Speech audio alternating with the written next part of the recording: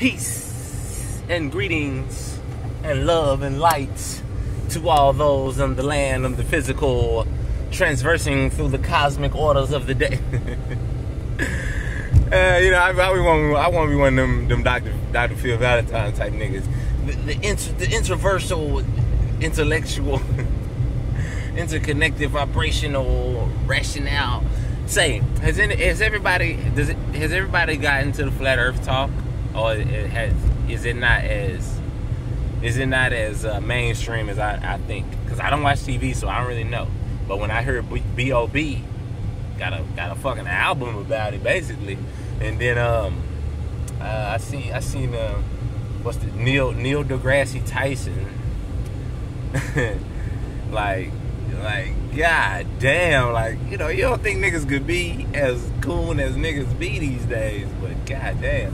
But anyway, so he on Sway in the Morning, and if y'all watch that shit, like you ain't even necessarily got to look at none of the videos that proves it to see that they argument is weak as shit. And I mean, NASA's argument is weak as shit. Like, hold on, ain't them the motherfuckers that gave us everything we know about space, and their argument is weak? Like, whoa, that don't make sense, man.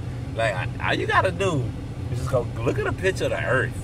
Okay, I tell you what, you ain't even got, just go watch Neil deGrasse Tyson, right, on Sway in the Morning. He gonna explain it away, and he gonna say that the Earth isn't perfectly round. Now, understand, he basically NASA's spokesperson, because they ain't really got nobody else to come up that you would listen to. But you'll listen to this nigga because he a coon, because he look like you. That's how they do us. Yeah, all right, y'all, you know, we need to understand that. They get a nigga, they tell a nigga to say something, you know, they give a nigga a script and he get on there and you believe it, because as a black meaning the cosmic from the universe, we are one people. So we associate ourselves with each other. And that's another video I'm going to do, and it's going to be entitled Projected Ignorance, or the projection of emotion in which inhabits and inhibits each and all of those. I almost had it. I was going a minute. Alright, so anyway, they get this nigga. Okay, he gonna say that the Earth is not a perfect sphere. He gonna say it's more of an egg shape. Okay, if that was the case, then how come the fuck NASA been showing us this perfect sphere all this time? If it ain't no big deal, and it's just that, oh, it's just a little egg shape, you know, a little plum shaped or whatever, then why they ain't showed us the little egg shaped picture, right? All right, look here.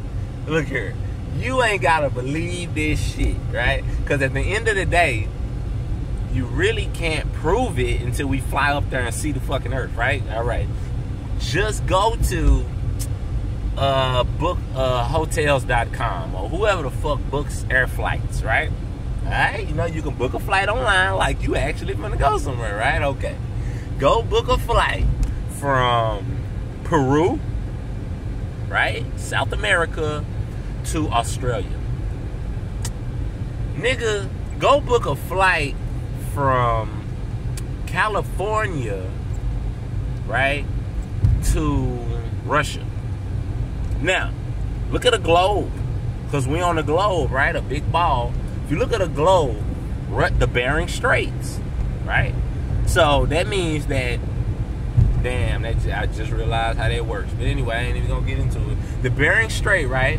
So Russia is right next to, across the Pacific from California, right? You remember a few years ago when Sarah Palin was like, there are neighbors right to the left or whatever, and everybody was like, you stupid, you know, Russia's way on the other side of the world. But then if you looked at a globe, right? She's right. Okay? Because a globe, right? California is right here on the West Coast. If you go around, it's Russia right there in Europe, and then you come back. Nigga, book a flight from California to Russia, see how long it takes. And then just do the math. Book a flight from California to South America and see how long it takes. And do your fingers like this for how long it takes. and then you do your finger like this for how long, how far it is, right? And, you know, I mean, I guess they could say that the scale isn't exact on the map or whatever. But when you see that shit take 2 days, you're going to say, hold on, that don't make sense. It don't take 2 days to fly across the ocean. Nah, it don't take 2 days to fly across the ocean. You know what I'm saying? But it do when you go, because what it's going to do, fuck it, I'm going to put it out. What it's going to do is take you from California to New York, then over to Asia from New York, and then to Russia from Asia. You see what I'm saying? And that's going from left to right. Or like if you're looking at a map, a regular map, that's like going from left to right. But if this is a globe, then you should be able to go from right to left and you'll get there, you know, 4 times as faster. Like, goddamn, if the earth is spinning, when the plane go up, ain't that motherfucker gonna have to, you know, go twice as fast going east as it does going west? Or twice as fast going west as it does going east, meaning that the earth is spinning? Because it's off of the ground. So what? The air is spinning too. We ain't never thought about it. Look, don't think you dumb, man. Just ain't never thought about it. You ain't never thought about it, and then at the end of the day, you can't prove it. But your common sense tells you that, you understand what I'm saying? This bitch is pretty flat. I mean, goddamn. It's, you know, but Google, it's a book called 200 Reasons Why the Earth is Flat. Look, flat maybe not flat, you know what I'm saying? Like, you know, like a piece of paper. But we talking a plane, we talking a terrain, man. Yeah, because if it was just an egg shape, they would have showed you the picture of the egg. They would have showed you that. You know what I'm saying? Even now with the proverbial egg on their faces, they would have showed you the eggplant, and now saying, well, you know, we thought it was this, but now it's this. You know what I'm saying? If they were that close, if we were that close to accurate, right, with our round ball. Okay, and here it is. Now, because I hit a couple of brothers at work, right? And one of them came back and like, why would they lie about the earth being, you know what I'm saying, above or say, bam, if you believe in the Big Bang Theory, that a big ass explosion from nothingness just blew the fuck up, and then you got all these just particles just floating through space, like, okay, hold on, just real quick, all this shit exploded, like, so y'all have to understand, that means it was creating as it went.